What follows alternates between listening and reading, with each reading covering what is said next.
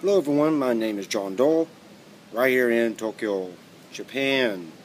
Now, you guys saw in the last video that, I took some heat for that, saying that the typhoon would not make the problem worse up at Fukushima nuclear power plant.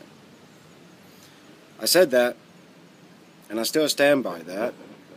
We must look at something that recently happened. TEPCO announced that due to the typhoon, they had no choice but to release, and here's the exact number, guys, 1,130 tons of radioactive water into the Pacific Ocean. Now here's quotes from TEPCO themselves regarding this latest incident. Workers measured the radioactive levels of the water collected in the enclosure walls, pumping some of it back into the tanks when they found levels were really high, said TEPCO official. Now, they made the decision to release the water once they found that it was mostly rainwater, and they released it from the enclosure because they say there's a limit to how much water they can store. Now, that's true.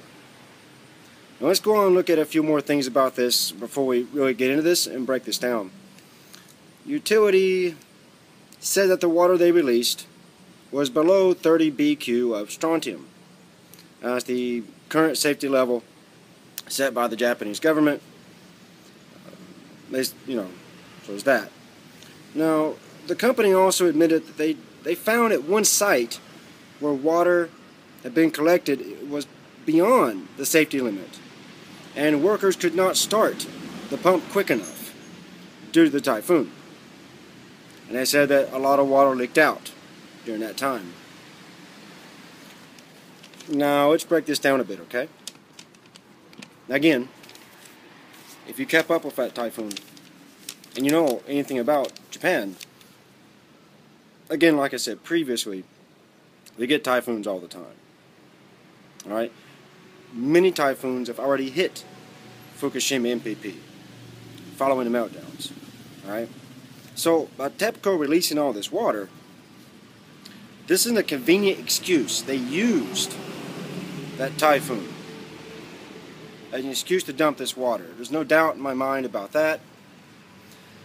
The reason why is because TEPCO has been in a pretty tough battle with the fishermen cooperative and the fishermen collectives around Fukushima regarding the release of water, contaminated water.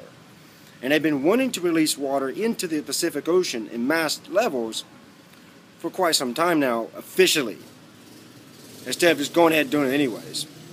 Now, the interesting part of that is that the leaders of the cooperative and the collective have voted for it. So let TEPCO do it. But do the rules, they have to offer it to a member vote. And when they do that, the fishermen overwhelmingly reject the idea.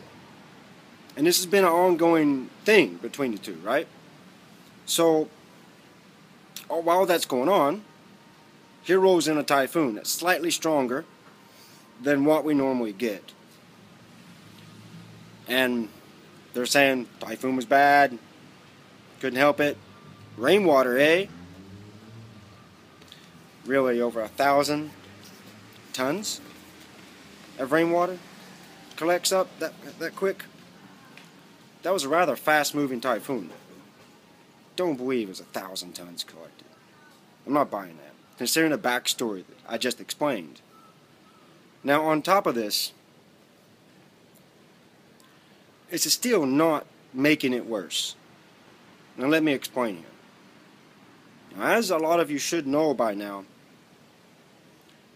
300 tons of contaminated water have been flowing right into the Pacific, basically from day one. That's something TEPCO has admitted. So you look at it, 300 tons a day of groundwater that's going under the plant, getting contaminated, flowing out. And you look at 1,000 tons. That would be slightly over 3 days worth.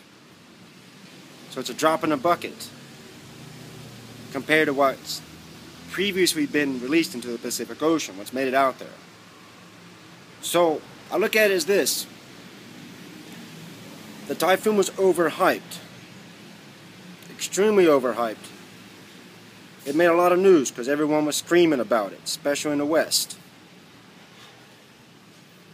Of course, the leadership at TEPCO took full notice of that. Full notice of that overhyping from the media. And they're just applying game theory. Alright? They know the position they're in. And they see anti-nuclear movement's reaction. They see the mainstream media's reaction as typhoon. So they're predicting that you're overhyping it. So it provides cover for them to dump a bunch of water. Right? So be careful in the future about how much things are hyped. Now, the one good thing about this is that this release of 1,000 tons got noticed by the mainstream media, especially international press, and they ran with it. That's good. That's the one good point I can say. It keeps it in the news. It keeps people looking at it and keep people pushing for something to be done to this whole disastrous situation at Fukushima to be taken more seriously. Put pressure on the Tokyo government. Now, does that mean that they're really going to do more? Well, so far we've seen how the reaction has been. It's throw money at it, cover it up. It does not mean we should not keep pushing forward here. Right? So I hope you enjoy this video. I hope you pay close attention to what I'm saying, because I don't want to be misunderstood anymore.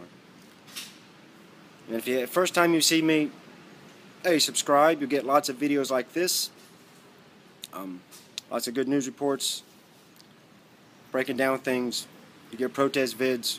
There's a slew of those you can check out on the main channel. And leave some comments, comment box below, because you guys know I love discussing things with you, right? And of course there'll be some links in the description box. So until next time, this is me, John Doe in Tokyo, checking out.